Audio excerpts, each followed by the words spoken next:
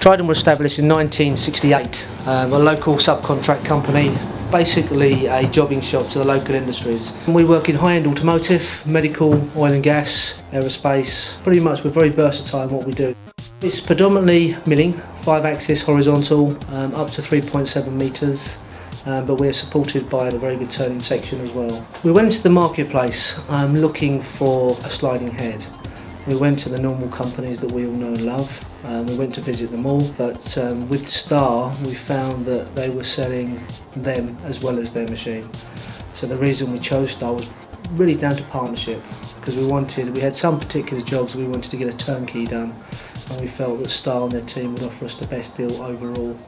And so then we went to purchase the ST38 that arrived at Tridan October last year, and it's gone very well since. Accuracy is very good, productivity is very good, and we're improving because it's still very new technology to us on the shop floor. But the guys we have, from the supervisor to the guy who reports to the supervisor, have taken it under their wing very well. We've taken the jobs that we have taken from our conventional machines, which is your CNC turning, your milling.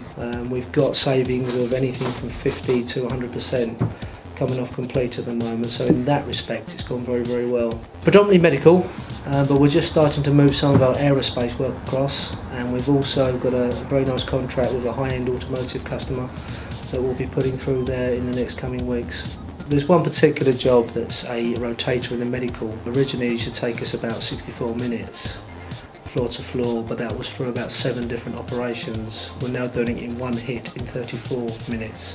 The beauty of that is, okay, it's 30-minute saving, but we've got 1 setup instead of 7 setups now.